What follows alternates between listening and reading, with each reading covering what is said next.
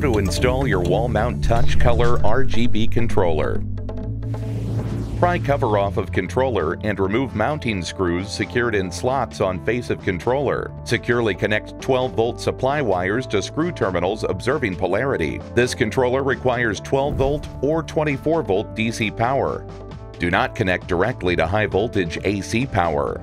Connect red, green, blue, and black wires from RGB strip to 12-volt output screw terminals. See wiring method 1 in the manual. Use included mounting screws to install controller in an existing or new construction single gang wall box or mud ring. Please note that high voltage 120 AC should not be in the same box with the low voltage product. Snap cover back on controller. Remove strip from reel and make connections to power supply and controller. Begin to remove strips backing while adhering to desired mounting surface. Press firmly to secure strips to surface. Before installing, ensure all installation surfaces are clean and dry. Use accelerator to improve adhesion. Use green power button to turn LEDs on and off, retaining the last setting when power is cycled.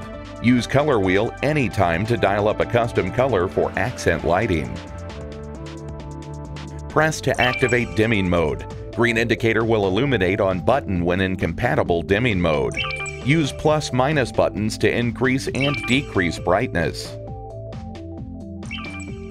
Press to activate mode selector. Green indicator will illuminate on button.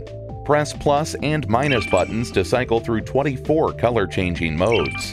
After selecting desired mode, press button again to activate plus or minus speed control. Green indicator will blink. Press again to return to mode selector. For more information, please refer to user manual. File available at superbrightleds.com. For further help, call our toll-free number or contact us at support@superbrightleds.com. superbrightleds.com. LED lighting for everything.